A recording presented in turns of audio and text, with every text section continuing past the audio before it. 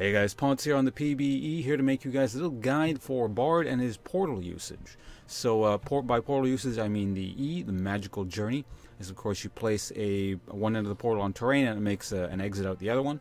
So I'm just going to start off right in base here. You can make probably one of the longest possible portals in the game by just doing that. It works on either side, so you place that there and you can get back into lane really quickly.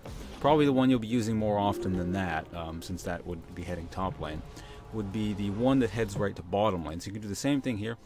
You just kind of make it like that, and if you don't angle it perfectly, it ends up being like really short, and it'll stop about there. So of course this is another one of the longer ones. So if you're heading back in the lane, that's a good little speed boost there, like that. Incidentally, I turn SmartCast off for using the E. It's really awkward if you use it with SmartCast. I know some people like SmartCast with range indicators, but I really don't like that one. So yeah, that's just how that works there. Now I guess just what I'm going to do in general is just kind of go around the map showing you various really long portals to use.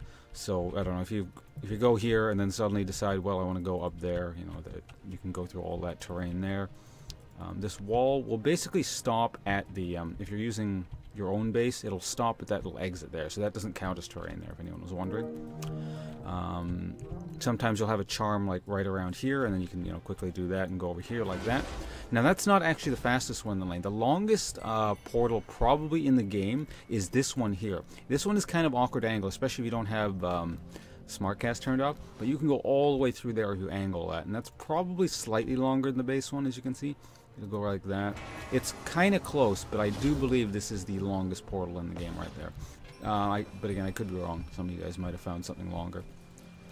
Another neat little one is you can actually use the back of the dragon pit like this. It looks like you kind of go into the pit, but it's actually you're going straight through like that. So that's a fairly long portal like that if you want to travel that way as well.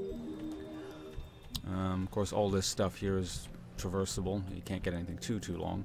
This is another semi-long one right here. If you just kind of angle it like that, you can sort of go diagonally through the whole thing. In fact, if I place it there, you can actually go like that. It's a little bit longer, but it's just kind of traversing through your own jungle like that. There's another fairly long one here. Let's see if I can get this one yet. That one's definitely up there in terms of length. It'll shave off a lot of time if you happen to be going top lane. Go straight up there like that.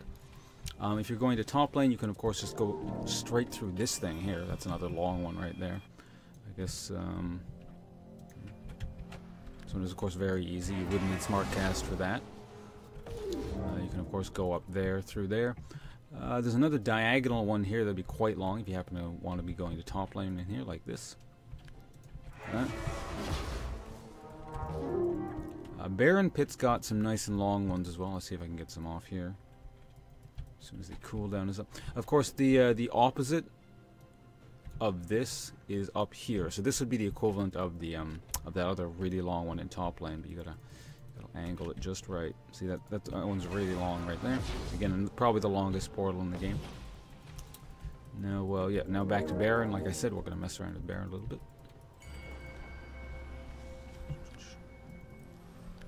So you can. Some decently long ones that look like they wouldn't count, but they do. You can of course do this from here. It's gonna be a pretty long one right there like that. Just cut through the back of the terrain. So you guys basically get the idea. Now in terms of the actual mechanics of this portal, it's important to note that being in that portal does not make you invulnerable. You can actually die while you're in the portal, so people can like keep shooting you and stuff. I'm not 100% certain how it works with displacements. I'm pretty sure you can't be displaced once you're in the portal. For example, if Blitz grabs you, I think you just keep going, but I'm not sure. I'd actually have to test that one. I don't know if any of you guys in the comments have actually tested that. You could probably let me know, and maybe I'll add it in the description below or something. But yeah, I don't really know how it works with stuff that actually pulls you out of it, like Blitz grab and stuff like that. My guess is no, but I'm not certain.